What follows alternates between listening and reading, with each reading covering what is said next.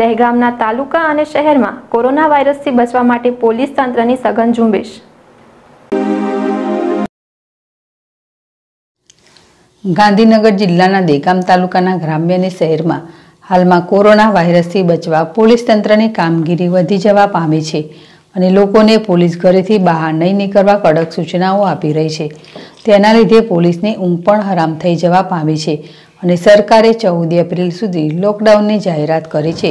તેવા સમયે ભયભીત વાતાવરણમાં પોલીસકર્મી અને ડોક્ટર અને મીડિયા કર્મીઓ તથા તાલુકાના અધિકારીઓ તેમજ કેન્દ્રના તથા રાજ્યના અધિકારીઓ દ્વારા ખૂબ જ સારી કામગીરી હાથ ધરવામાં આવી રહી છે।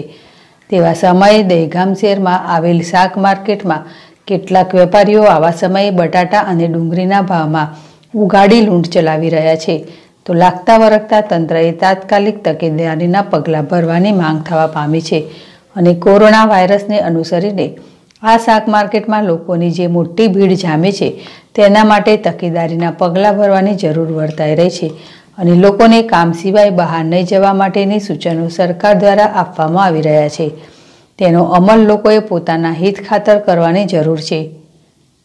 દહેગામ શહેર અને તાલુકામાં લોકોએ સરકારની સૂચનાઓનું પાલન કરવા માંગ પોલીસ કર્મીઓની સહકાર આપવા માંગ પોલીસ અને મીડિયા તથા આરોગ્યના અધિકારીઓ તેમજ મામલતદાર ચીફ ઓફિસરની અને સરકારી કર્મચારીઓની સારી ચાલી રહેલી કામગીરી દહેગામ શહેરમાં શાક માર્કેટમાં વેપારીઓની ઉઘાડી લૂંટ સામે કાર્યવાહી કરવા માંગ।